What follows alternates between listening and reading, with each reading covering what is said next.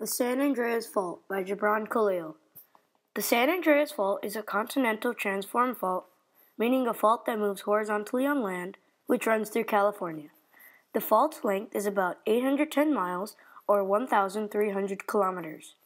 The San Andreas Fault forms the plate boundary between the Pacific Plate and the North American Plate, and is the most famous fault in the world.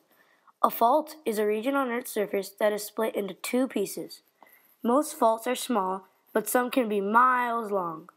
The San Andreas Fault was first identified in Northern California by a Berkeley professor by the name of Andrew Lawson in 1895. The fault is named after a small lake which lies in a valley south of San Francisco called Laguna de San Andreas.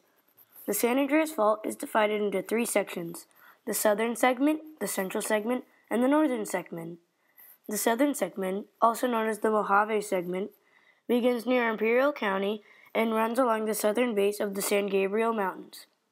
These mountains were formed as a result of movement along the fault and are also called the Transverse Range. After passing through Kern County, the fault bends northward, or as many people know this as the Big Bend. This section of the fault has an earthquake occurrence of 140 to 160 years. The central segment of the San Andreas Fault runs northwest from Parkfield, which is in Monterey, up to Hollister, California. Parts of the fault that run through Parkfield experience earthquakes, but the rest of the fault experiences something called a seismic creep, which is when the fault continues to slip without causing earthquakes. This is why the central segment does not experience many earthquakes. The northern segment of the San Andreas Fault runs from Hollister all the way through Santa Cruz Mountains, then travels all the way up to San Francisco Peninsula. This is the section of the fault that is most active, meaning the most seismic activity and earthquakes happen there. This is the point where Professor Andrew Lawson discovered the fault.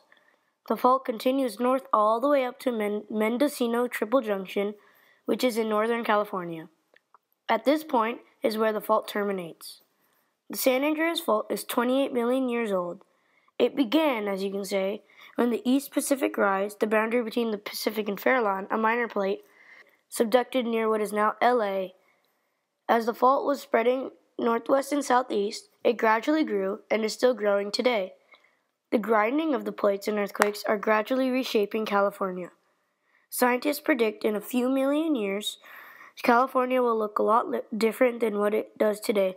This is because the fault is spreading and growing gradually, moving California. Scientists predict it might grow to be 1,000 miles long in 1 million years. There have also been some famous earthquakes along the San Andreas Fault. The first major one was the 1857 Fort Tejon earthquake. Even though it's called the Fort Tejon earthquake, the epicenter was far north and just south of Parkfield. Also in this earthquake, only 2 deaths were reported, and it was a magnitude of 7.9. Probably the most noted and well-known earthquake along the San Andreas Fault was the 1906 disaster earthquake and fire of San Francisco. The epicenter was near San Francisco. At least 3,000 people died due to the earthquake and fire, and the earthquake was a magnitude 7.8. Another famous earthquake along the San Andreas Fault is the Loma Prieta earthquake. This earthquake caused 63 deaths, as well as moderate damage to vulnerable areas in the San Francisco Bay Area.